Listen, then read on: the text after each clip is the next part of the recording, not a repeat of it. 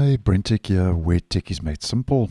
So if you're using Microsoft PowerToys, just to let you know that we have an update that rolled out late yesterday in my region on the 1st of October. And the latest version now is version 0.85.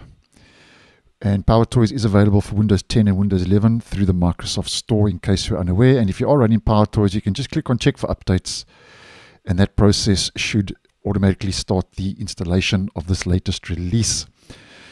Now, first of all, there are a couple of highlights which I'm just going to focus on for the purpose of this video.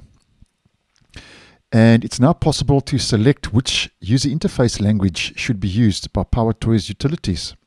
So if we scroll down here, we've got under Appearance and Behavior, we've got Application Language.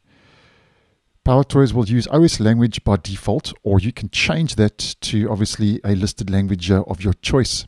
So I think that's a bit of a UI enhancement. And then according to Microsoft, there are lots of quality fixes for Workspaces, improving the number of supported apps.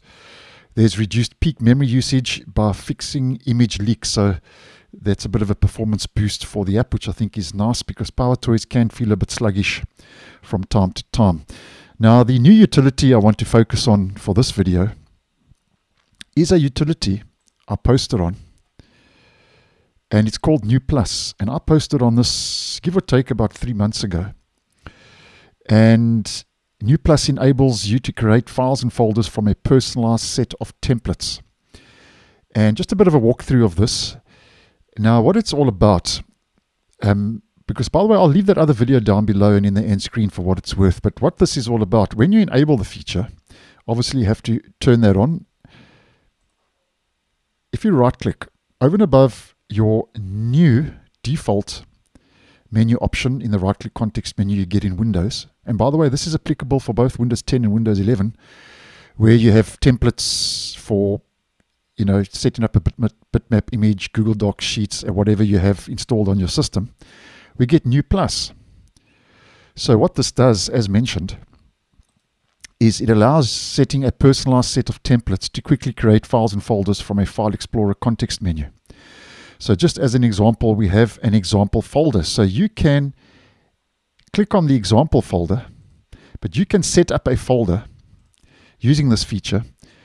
And if you head into that, you can set up a folder with a whole lot of different files and templates in it.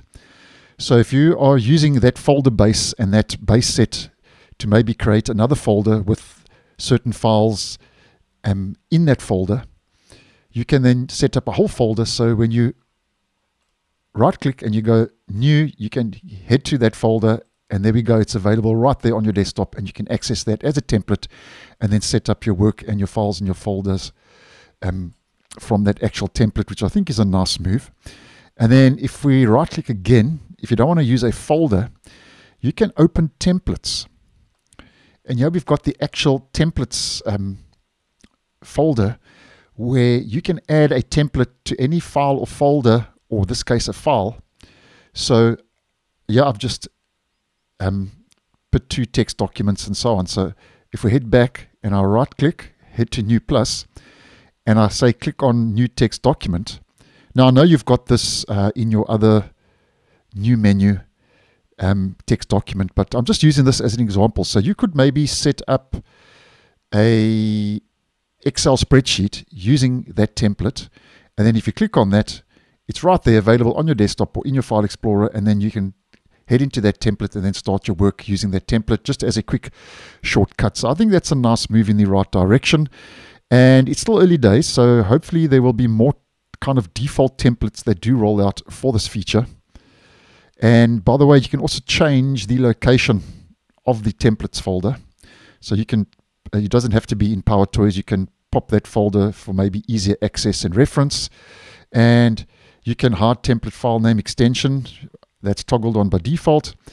And you can hide template file name starting digits, spaces, and dots. That's also on by default. So give it a try. Just go fiddle around with it if you are using PowerToys. It takes a bit of getting used to. And I just wanted to give you a quick overview for the purposes of this video. So over and above that, we also get bug fixes, as mentioned by Microsoft. there are lots of quality fixes, so that would include fixes and little add-ons and updates for all the other tools. And as I've mentioned in the past, PowerToys is almost becoming its own operating system with all of these utilities. So personally, on a personal level, I only use one or two. I find the image resizer quite handy, to be honest with you. I use that almost on a daily basis.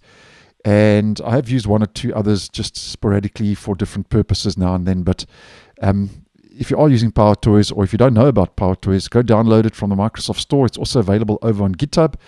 And if you want access to the release notes, you can just click on that if you want further information, if you are running PowerToys. And there we go. There's the release notes for version 85. So thanks for watching, and I'll see you guys in the next one.